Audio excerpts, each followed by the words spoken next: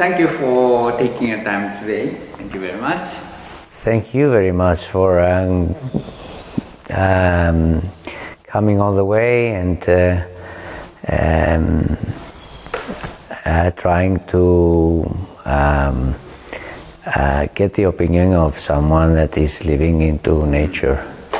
Yeah. So we don't know the conversation, where this conversation goes, but kind of improvisation. So anyway, I'm asking our partners how they are living with nature and how they respect nature.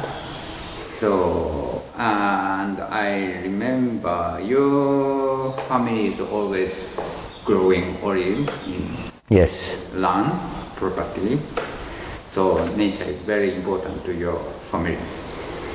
For us, it's a part of our history as a family, since we are owning this land for many centuries, and it is staying always in the family.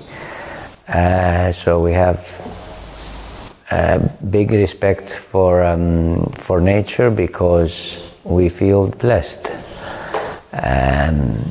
If you look around, everything is so beautiful. So it is a blessing to live in such an environment. And one other thing I say also to a lot of visitors that come to the farm, as I elaborate a little bit about the olive trees and their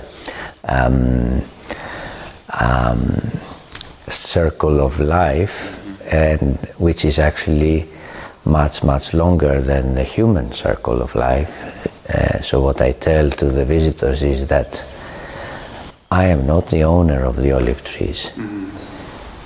I am just a manager for a very short period of their circle of life. So my job is to take the olive trees from my ancestors and pass them to my children and grandchildren and maintain them as I took them. So I am just taking, passing. So they're actually probably owning me, and I am not owning the olive trees. It's the opposite. I see. So, but you have what do you have? So you have olive trees and some kind of animals. We have, well, the main part of the farm is the olive groves. There are this is about something less than half of the property. The rest is a part of it is fields that we use for making hay for our animals, and there is also a part that is forest land. Both of them are very important because they contribute to the balance of the farm. So we need to keep both field land and forest land and not interfere with the balance.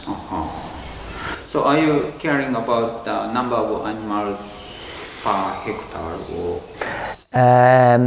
To be honest, no, we don't, because the animals we have are very few. So, and mainly they are for domestic use and recreational use. So we have the horses for recreation, we do not use them in the food chain. And then there are other animals like pigs or goats or sheep are in a very small scale and mainly for our family and friends. And this way we do have some animals in the farm, but they are not like an intensive kind of animal breed that is also that this might also affect the olive groves and the natural balance. So the animals are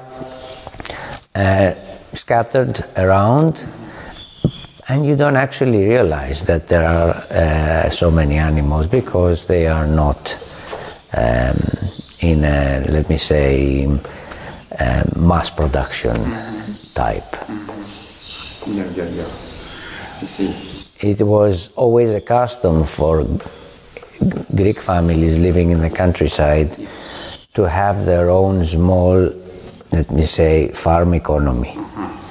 So they used to have a few animals so they could have their own milk, maybe make a little bit of cheese, maybe also have some good quality meat.